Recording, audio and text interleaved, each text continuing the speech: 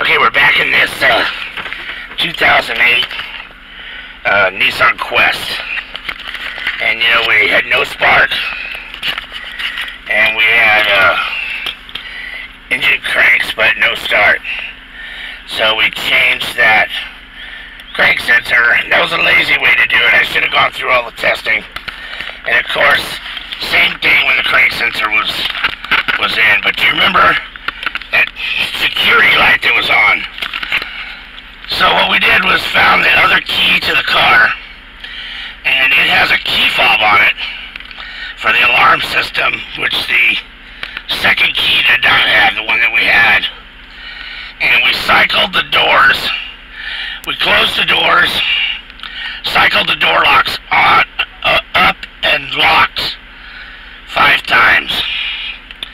And then after the 5th time, unlocked the door and the car started right up. So this is just a reminder, when you see that security light, something's going on.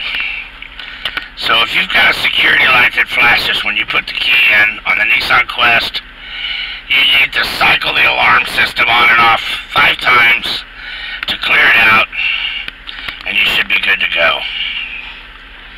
So that takes care of the cranks no start. This is the final end on that video.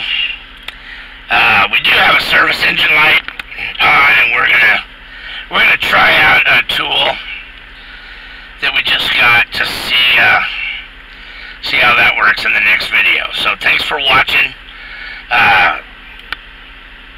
Please like the video and click the notification bell if you want to see the next video I put out. And anything that we used in this video, I'll put a link for it in the description. And I'm also going to put a real nice description with step-by-step instructions that I borrowed off the internet for diagnosing the crank no start on a Nissan. So, thanks for watching. This is Richard Ray. See you on the next video.